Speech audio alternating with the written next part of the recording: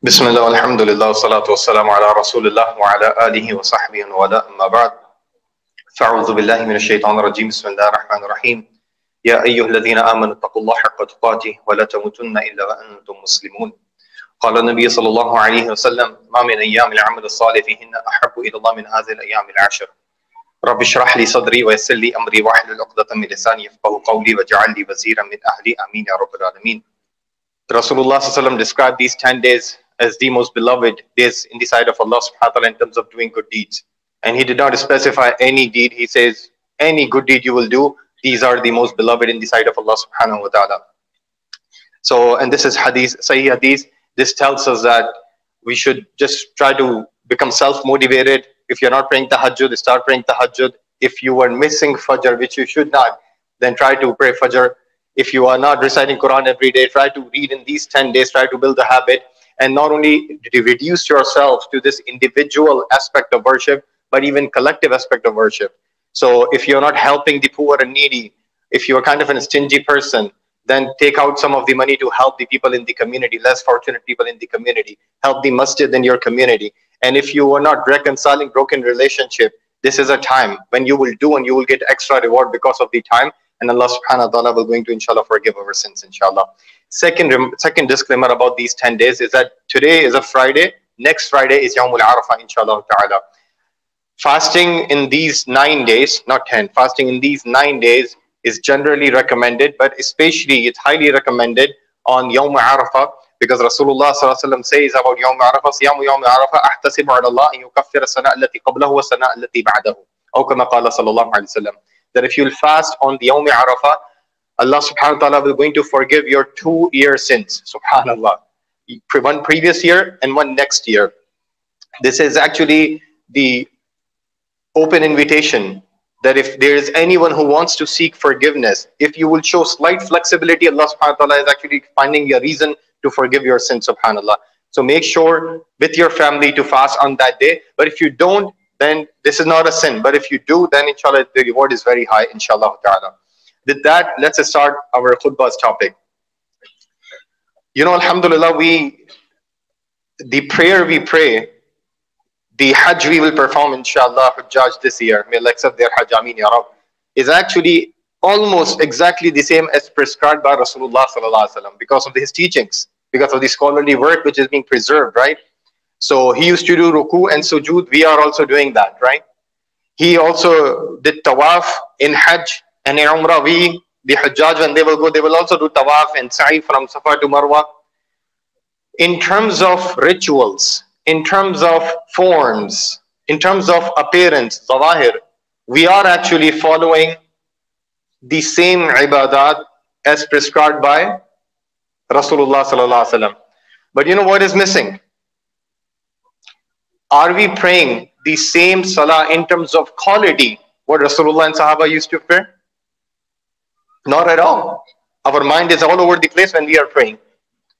When we are doing Hajj, the essence, the focus, the concentration, the spirit of reviving the legacy of Ibrahim alayhi salam, is it there as it was in the case of Rasulullah sallallahu alaihi wasallam? No. So clearly we see two distinctions. You know, I have a body and I have a soul. What will happen if my soul will be taken away? My body will be useless. My body will be useless. Similarly, all these ibadat, they have a body and then they have a soul, jism and ruh. When it comes to salah, the body of the salah is sajda, ruku', all these things. You have to make wudu before, and which is extremely important. We should not go to the other extreme. Without wudu, your salah is not acceptable. Without sajda, your salah is not acceptable. Without ruku, your salah is not acceptable. But is this the peak of salah only? No. The ruh, the soul of the salah is the concentration, the focus. Inna salata tanha anil fahsha'i wal munkar. Salah should actually stop us from bad deeds. But why our salah is not stopping us? Aqimi salata li dhikri. We should pray so that we can remember Allah subhanahu wa ta'ala. Why are we not doing that? So basically we are focusing on body, and that's good. But where is soul? Similarly in fasting. Fasting will start at certain time, end in certain time. You should stay away from food and drink and all these things. This is just the body of fast. What is the soul of fast? لَعَلَّكُمْ تَتَّقُونَ. So that you can become God-conscious person. So that you can leave haram things if you are leaving halal things for the sake of Allah subhanahu wa ta'ala during fasting. But most of us just pay attention to the body of the fasting. Very few of us, illa mashallah, get the reminder from the soul of the fasting. Similarly, when it comes to the sacrificing on 10th of Dhul Hijjah, we have a body and we have a soul. The bodies that we have to sacrifice an animal, it have to be either a sheep or a goat or a cow or a camel. It have to be of a specific age, right? The sheep have to be 6 months, if not 1 year. The goat have to be 1 year. The camel have to be more than 5 years, and all those fiqh details, and they are extremely important. Extremely important. But what is the soul of sacrificing? Is this the meat festival? So that I can have a barbecue party? And there's nothing wrong in having a barbecue party. Don't take me wrong. But what is the essence? What is the soul? What is the philosophy? What is the spirit of the sacrifice? Why Allah subhanahu wa ta'ala is asking me to slaughter an animal? Yes, well, we are reviving the legacy of Ibrahim alayhi salam. That's it. So let's go back and learn what Ibrahim alayhi salam did, so that when we are sacrificing an animal, we can actually sacrifice with its soul, not only with its body. So inshallah, in the next few minutes, I will be introducing briefly the sacrifices of Ibrahim alayhi salam. And primarily just categorized in 4 different categories. And then we will going to see the soul, and then we'll end inshallah, soul of sacrifice. You know, usually people associate, if you ask anyone, majority of the Muslim community, why are we sacrificing an animal on Eid al-Adha? They will say, it's a sunnah of Ibrahim alayhi salam. Everyone agree. Even if you ask a 10-year-old Sunday school kid, he will say, because we are reviving the legacy of Ibrahim alayhi salam. But very few of us know that it was not only this one sacrifice where he was asked to slaughter his son. Instead, his entire life, starting from his young age, then at the community level, first family, then community, then marital life, and then parenting. Every aspect of his life, he sacrificed for the sake of Allah subhanahu wa ta'ala. And that's what we need to learn before we can understand this pinnacle, this peak, this climax of sacrifice, where he was asked to slaughter his son. And then you'll see what is the soul of this sacrifice. I'll just give you the summary of Ibrahim alayhi salam life, and then we'll see those 4 sacrifices, especially in his life, and then we'll try to make it practicality out of it, inshallah. Ibrahim alayhi salam was born in modern day Iraq, what we have modern day Iraq. Then he had the encounters with his family, with his community. We all know the entire history. He was thrown in fire. I'll come to it in a minute. And then later on, he was asked to migrate. Then he went to Palestine, modern day Palestine, Sham, modern day Palestine. Interestingly, he had his wife, Sarah, but at the same time, he had his nephew with him. Who was his nephew? Lut alayhi salam. This is very important in the story of Ibrahim alayhi salam. And Lut alayhi salam, along with his wife, this wife was not the wife who didn't support Lut alayhi salam in terms of countering the Sodomites. This was a righteous wife. So 4 of them actually migrated from Palestine, then from Palestine to Egypt, and then from Egypt, Ibrahim alayhi salam was asked to leave his other wife Hajar and his son Ismail alayhi salam to Mecca and come back. And that's the entire history of Ibrahim alayhi salam. By the way, just on a side note, when I mentioned Lut alayhi salam and Pride Month, the month where people are taking pride on some of the shameless thing according to Islamic morality and standards. I just want to tell you one thing. When Allah subhanahu wa ta'ala destroyed Lut alayhi salam nation because of homosexuality, destroy one of the wives of Lut alayhi salam, who didn't support the cause of Lut alayhi salam, Allah subhanahu wa ta'ala repeatedly uses the word ghabirin, illa imratahu kanat min al-ghabirin. And scholars open this word, what is ghabirin means, that why Allah is using this word for the wife of Lut alayhi salam. Did she cheat Lut alayhi salam? Ibn Abbas said no. That's not possible for the wife of Lut alayhi salam or for the wife of Anbiya. The ghabirin here, as some of these scholars explain, that she did not fully support the cause of Lut alayhi salam when he was saying to his nation, this is bad. Did you get it?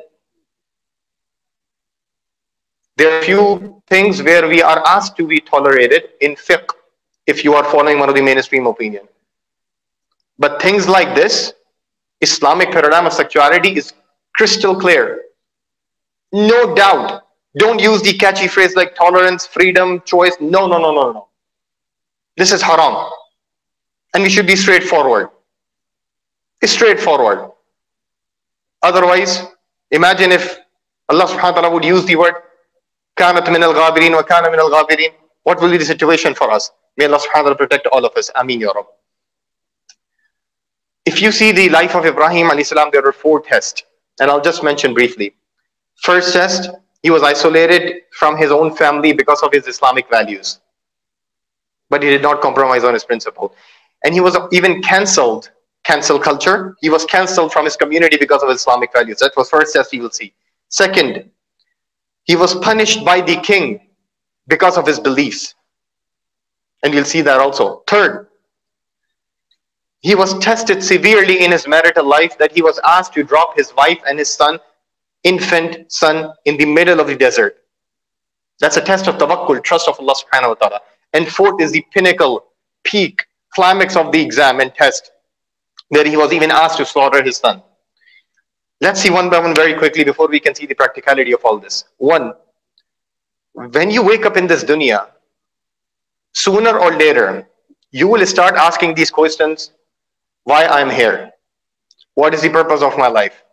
What is the purpose of this dunya? Why I was created? It's easy for the person who have a clean heart and who does not have the impact of this modernity on his heart. But when we are opening our eyes in the Western society, which is a godless society, which is a materialistic society, then it's really difficult to ask. And this question really becomes a big test. If you find out Allah subhanahu wa ta'ala out of all these problems, then this is basically first test you pass, which Ibrahim alayhi salam passed. Because when we know in Surah Al-An'am, and in his community, it was very similar to our times American community. Back in the days, Iraq had all possible shirk of that time. All possible idol worship of his time. So people used to worship idols in his time. People used to worship king at his time. And people used to worship all the creation, like sun and moon and a star. So basically they had freedom of worship whatever they want. It's very, very similar. And just like he was a lone warrior, ummatan wahida, maybe you are alone at your workplace. You are alone at your school for the values you are holding.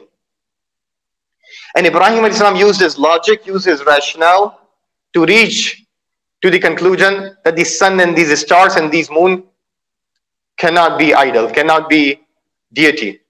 فَلَمَّا رَأَى الشَّمْسَ بَازِغًا فَلَمَّا رَأَى الْقَمَرَ بَازِغًا. We all know that from Surah Al-An'am. He realized how can these creation can be God. Then we also know he debated with his father in a respectful way, and he debated with his community in a respectful way, that why do you worship these creation? Interestingly, he was not only challenging his father to change his views in religion. His father was not only an idol worshipper, his father was an idol manufacturer. You know what it means? So if his father have to follow his son's advice, he does not even have to leave the religion only. He have to get bankrupt. So there is a financial challenge. But Ibrahim alayhi salam had the courage. Ibrahim alayhi salam asked, Ya abati, lima ta'budu ma la yasma'u wa la yubsir wa la yughni anka shay'a. Why are you worshipping these idols? They don't talk to you, they don't listen to you, they don't see you, they don't benefit you. What's the point of, I love you, Ya abati, I love you, but why are you doing this? And his dad gave him stern warning, I will financially isolate you. I will stone you to death. But Ibrahim alayhi salam had the courage to speak the truth in a respectful way. Do we have this courage? Then move on. We all know what happened. When his entire community went to celebrate on one of the occasions, Ibrahim alayhi salam stayed back and he went into the place of worship, and we know فَجَعَلَهُمْ جُذَاذًا إِلَّا كَبِيرًا لَهُمْ لَعَلَّهُمْ إِلَيْهِ يَرْجِعُونَ. He destroyed all the idols in the place of worship except the one big one, and he put the X on the shoulder of the big idol. He was smart. He wanted to convey a point. When the people came back, they realized, who is this Who have done this? Our place of worship is almost destroyed. This one idol is remaining. An axe was in his shoulder. Who have done it? And then slowly and gradually they start whispering, this is Sami'na Fatan Yathkuruhum Yuqalu Lahu Ibrahim. That actually we have heard one guy was speaking ill about these idols. He must have been the case. We should ask him to come. Then Ibrahim alayhi salam came. They asked, Ibrahim, you were speaking ill about these idols. Who did that? He pointed out towards the big one. He have the axe, ask him. He's using his logic. He's using a rationale. He's using the philosophies of his time to prove them wrong. You know what happened? فَرَجِعُوا إِلَىٰ أَنفُسِهِمْ. They actually realize their mistake. They actually realize their misery, and they're so miserable that they cannot even ask this older big idol. But you know what stopped them to accept the truth? Ibrahim alayhi salam said this. The reason why they, even after they realize and they stop believing in the truth, is because إِنَّمَا اتَّخَذْتُم مِّن دُونِ اللَّهِ أَوْثَانًا مَوَدَّةً بَيْنَكُمْ. The social bond of the community was very strong to leave. Even at the expense of truth, they went with the social bond of community. Socializing, social gathering. So they said, no, Ibrahim, you are bad, you done something wrong, and you should be punished. This is extremely important. And I just want to take a pause here before I can move to the second test. Can you imagine the courage he would have? He was alone, he didn't have any support. Even we have false idols in our community. Even we have false idols in our community. We have idols like liberal values. We have idols like pluralistic value. If you, an entire workplace in your room is asking you or forcing you, I'm using this word deliberately, forcing you to accept LGBTQ lifestyle, do you have the courage to say, no, that's not my lifestyle? Or will you go with the flow? And if you will accept that, next year they will ask you to accept something else, because every year the goalpost is changing. How long you will going to keep changing Islam? How long? And do you think you are cool? That's not cool. Ibrahim alayhi salam had the courage. These are my values. I'm not compromising on this. I ask Allah subhanahu wa ta'ala to protect us and our kids from changing Islam. Ameen ya Rabbi. Second test of Ibrahim alayhi salam. So he was cancelled from his community. Cancelled.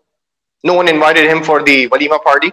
I'm just adding in our times. No one added him into the WhatsApp groups. He was socially isolated. Cancelled completely. This is a big, those of you who are grown up with the family, you know what I'm talking about. When you are socially boycotted from your when your community boycott against you. Then the second test came. This news came to the king that there's a person who is not worshipping, not having same belief system as we are.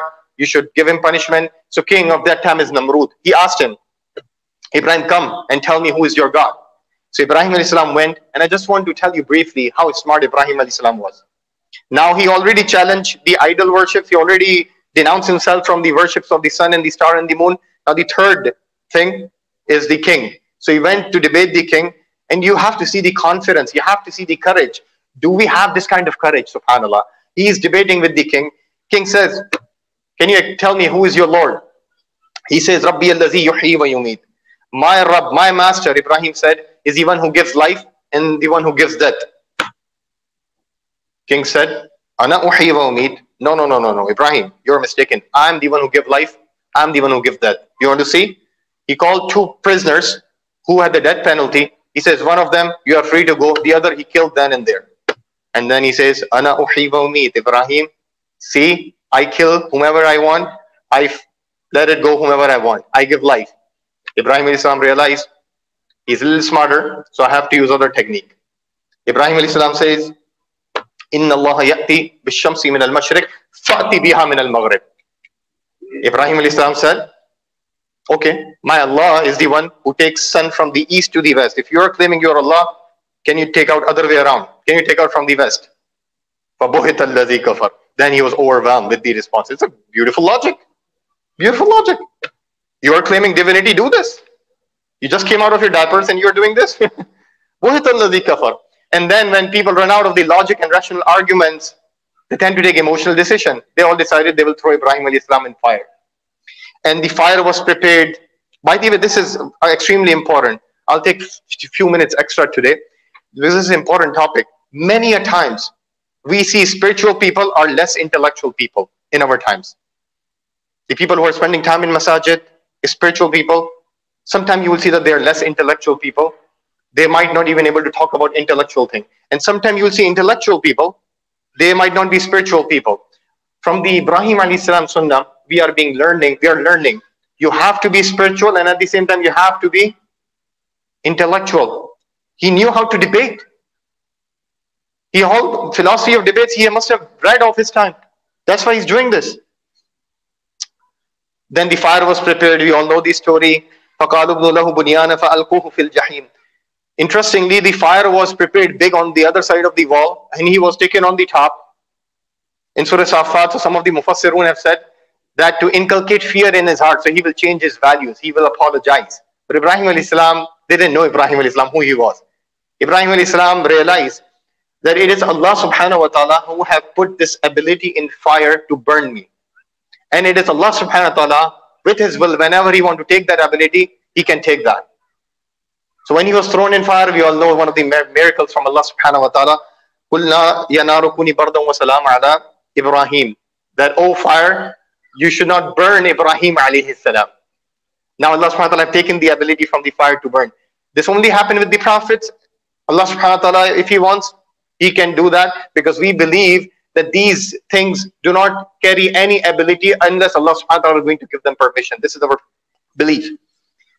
Then when this happened, now it's a clear sign that Ibrahim alayhi salam have to move on. When the nation wants to kill their prophet, now if either is Prophet Muhammad sallallahu alaihi wasallam or Ibrahim alayhi salam, now it's time for migration. Now the third test came. When Ibrahim alayhi salam migrated, he did not only ask Allah, show me the way where to go. He also asked Ibrahim, Allah, I'm 80 years old, from the biblical story. My wife is barren. Rabbi habli minas salihin. Give me a son. Give me a righteous son. By the way, this is very interesting. Whenever Allah subhanahu wa ta'ala asks in the Quran that the parents are asking for a son, they will say righteous son, righteous progeny, not any son. If you will ask an 80-year-old man, he doesn't have a progeny or son or daughter, do you want evil son? He will say yes, because he's so frustrated. Until 80 years, he didn't have anything. But still Ibrahim alayhi salam says, no, Allah, give me righteous son. He's very specific, because he knows if he will get evil children, that will increase in his old age. So he says, Allah, give me righteous son. Then Allah subhanahu wa ta'ala gave him righteous son through Hajara, salamun alayha. Immediately when they had son, I will just summarize the entire thing. Then Allah subhanahu wa ta'ala asked to leave the infant baby and the mother in the middle of the desert. In the middle of the desert, where nothing is waiting for them except death. No water, nothing, and come back. He didn't ask anything. And this is interesting, mentioned in the books of Sirah, when Ibrahim alayhi salam was dropping his wife Hajar to Makkah, or modern day Saudi, Makkah is, the Kaaba was not there also at that time. The foundations were not led by Ibrahim alayhi salam. Hajra, salamun alayha, asked this constantly, why are you dropping us? Where are you dropping us? Ibrahim alayhi salam was quiet. And then Hajra, salamun alayha, asked, did Allah ask you to drop us here? And then Ibrahim alayhi salam said, yes, Allah is the one who asked me to drop you here. Then you know the response of Hajra, salamun alayha. Sometimes we respond to the family, we only remember Ibrahim alayhi salam. Hajra said, Raditu billah, in Bukhari. Then I'm content with Allah subhanahu wa ta'ala. Allah will protect me. Allah will protect my baby. And then we know what happened. They ran out of water. Then Hajra ran from Safa to Marwa 7 times. They didn't have this tiles and air-conditioned environment what we have. And then Allah subhanahu wa ta'ala took out Zamzam water. And then see, that's the entire history now. That's what we are doing when we are going for Hajj, reviving the legacy of Ibrahim alayhi salam and his family. And then the climax of the test came. When Ibrahim alayhi salam came back with the will of Allah subhanahu wa ta'ala. And now he used to visit his family. Now his son became almost 13-year-old. Now his son can play around with him. Now his son can do chores. Now he can see in the eyes of Ismail alayhi salam that I can see that he is someone who can carry my legacy, carry my prophethood after I'm gone. He have a hope. He's optimistic. At that time, the final climax of exam came for Ibrahim alayhi salam. And Allah subhanahu wa ta'ala tested, فَلَمَّا بَلَغَ مَعَهُ السَّعْيَ. When he reached to that age where he can run around with his father, قال يا بني إني أرى في المنام إني أسبحك. He went to his son. That son for 3 consecutive days. مضارع يدل على استمرار. For 3 consecutive days, I'm looking at this dream that I'm slaughtering you. I'm slaughtering you. What should I do? Now remember this, that he was a prophet, and prophets' dream are based on revelation. So he knows what Allah subhanahu wa ta'ala is asking him to do. But he wants to ask his son, how is my tarbiyah? How did I raise him properly? Let me ask him. Son, I saw this dream. How do you? Fanzur maza tara. What do you see? That's a literal translation. What do you think about it? What do you see? Son says, Ya abati, I love you, dad. If'al ma tu'mar. Do whatever God is asking you to do. If God is asking you to slaughter me, do it. I want to take a pause here. First of all, he was a prophet. If you see a dream about slaughtering your son, go and see a therapist. Don't do it. Come back to the story. Can you see the response of the entire family about the challenges and difficulties? When he's dropping his wife is supporting him. When he is talking to his son about the most difficult test which anyone can go through, his son is supporting him. That family we need if you need to stand against the flood of the modernity. Unfortunately, we don't have that family support. Your spouse will pull your leg. Your kids will pull your leg. If you have that family, Allah, you have the biggest name of Allah subhanahu wa ta'ala here. And then we know what happened. Satajiduni inshallah min as-sabirin. And as for me, dad, you will find me from patient. Next day, watallahu lil jabin. Ibrahim alayhi salam says, I cannot look at your eyes while sacrificing you. He put his forehead on the ground, and when he was about to slaughter him, Allah subhanahu wa ta'ala says, Ya Ibrahim, qad saddaqta ru'ya. Ibrahim, you fulfilled the dream. Subhanallah. You fulfilled the dream. It was not a straight revelation. This was just a dream. You fulfilled that dream. قَدْ صَدَّقْتَ الرُّؤْيَا إِنَّا كَذَلِكَ نَجْزِي الْمُحْسِنِينَ. Truly you are from the muhsinin, from the excellent people. And then from the will of Allah subhanahu wa ta'ala, Ibrahim slaughtered an animal and Ismail was saved. What are we learning here? I was going to tell you in the second part of my khutbah. Jazakumullahu khairan.